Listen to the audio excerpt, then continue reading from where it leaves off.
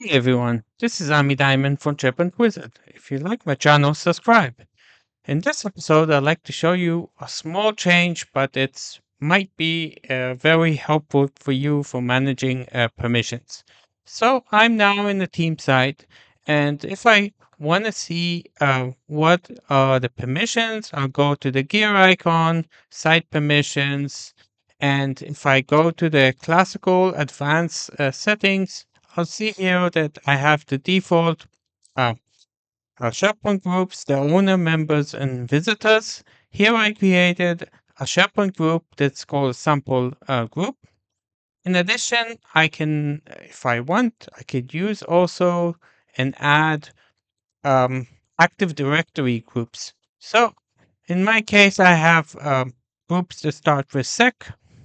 I can add this sec, HR, and IT. I can show you also how they're created in Admin Center. So under Active Teams and Groups, Security Groups, I created Secret SPHR and Secret SPIT. So this is maintained by the administrators. So we saw here actually um, groups, and actually what we want to do is I'll go to one of the document libraries and I'll go to a folder and I want to see what permissions are on this folder.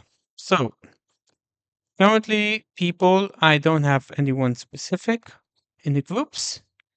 I see many groups. I see the owner, I see the visitor, I see the members, I see the security groups. But notice below the group, I see that this visitor is actually a SharePoint group, and so is the members group. But the security group is called a modern group. I'm not sure why they use that, but it's, I guess, to identify between a SharePoint group, which is something that is created, and you can put within the SharePoint group individual permissions and also Active Directory groups. So you notice here, here's a sample group. This was something that I created. The security groups um, are defined as modern group. One thing to notice that we have the owner here once as a SharePoint group, and second time we have it as a modern. The reason is that because when in the team side, there's actually a security group for the owners. How do we see this? If I go to the gear icon and I go to site permissions, and I will go to the advanced. Within the owners group, which is a SharePoint group, we don't see anything. But if we go to the site collection admin, we will see actually that there's a US sales owner. And this is actually something which is part of the group, but it has its specific AD group. So we saw actually that this information actually that is provided gives us much easier way to know actually what type of group it is. Just to show you, by the way, the AD group is maintained by the admin, and each time he can add or remove, but you always this group. Now, the difference between a SharePoint group and an AD group is actually if we go to site permissions and advanced, you will see that let's create a new group. Okay. So I can give it a name. Let's call it the SharePoint group demo. And I can put the group owner. I can set the membership and I can assign a permission level. So let's say we want to give read and we will create it. Now, what will happen here by default, it added me as a member. What you can do here actually, You can add here either individual people. So I'll click on new and add a user. Let's say we'll add Alex. We could have multiple individuals. Ligu. Yeah, and what we can also do is to add within this SharePoint group also AD groups. So if I put here sec, I could put this. So a SharePoint group is object where you can put multiple things, both individual, both AD. In comparison, if we add the Active Directory group directly, you can only maintain it through the management of the AD.